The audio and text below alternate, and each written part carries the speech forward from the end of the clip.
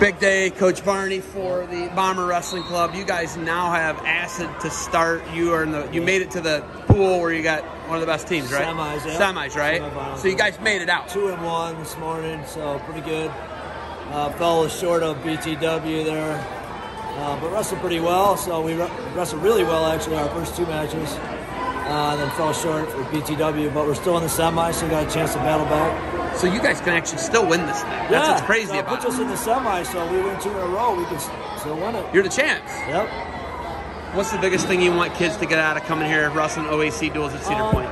Really just keeping them going, you know, through this off season, as you call it, like not regular season, but keep these kids involved. Some of them aren't playing any other sports, so. And the thing I like the most is that we have some kids from other squads and trying to fill some spots.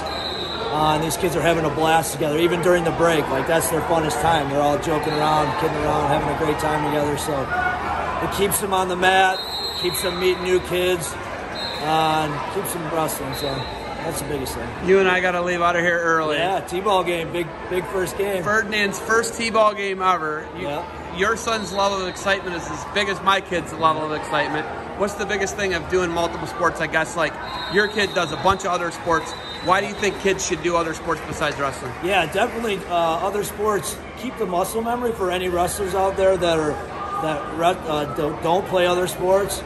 I think it gives you some diversity, keeps other muscles getting involved and stuff like that. So other sports are fantastic. Like, I think too much we single out wrestling and we're like, got to do it all year round. And it's a real grind, especially young age clubs that we run. So other sports, keeps them diversified a little bit and doing other things, having fun with other friends. So that's a great thing too.